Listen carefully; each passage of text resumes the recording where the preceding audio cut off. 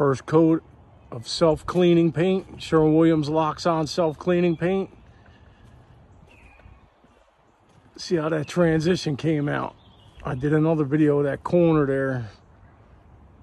Doesn't look too bad.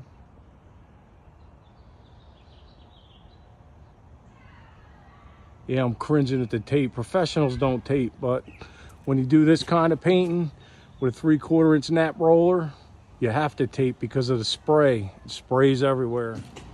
So I did the back here a year ago. Let's see how it's looking. We got some leaves and some spider webs. But other than that, there's no fungus. There's no green mold. Yeah, so this is maybe 10 months later.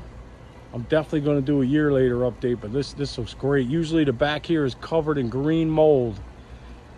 So far, it looks good.